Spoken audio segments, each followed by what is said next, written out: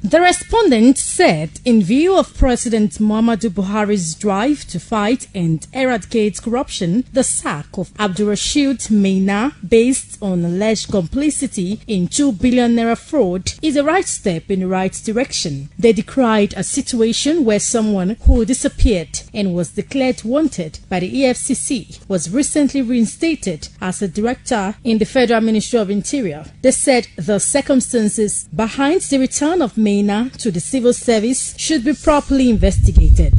He was recalled. I think that call didn't emanate from the office of the presidency. With Buhari, we all know that he has a zero tolerance on corruption. He will not accept that. I think he have ordered now that he should be sacked. Not even sacked, he should be sacked and jailed. The sack is a demonstration of the president belief what he is known for, zero tolerance to corruption. And I think it's a welcome development. When offenders are being punished, I think others will learn to behave rightly. Those corruptions leveled against him, since he abandoned, I'm not sure he's been properly investigated and of course, tried for such issues.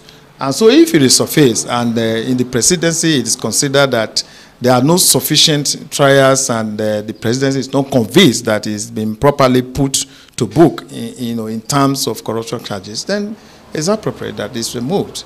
A legal practitioner was of the view that the sack was inappropriate as it did not go through due process. The civil service has procedure for the retirement and sack of workers, and one would have expected that those procedures would have been followed, query issued, and then follow due process in the sack of workers.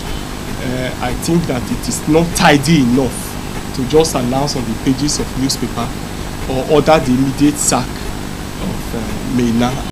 Mr. Maina, who was in 2013 dismissed by the Federal Civil Service Commission following a recommendation by the Office of the Head of Service, was reinstated as Director in charge of Human Resources in the Ministry of Interior. Adesuwa Lato reporting.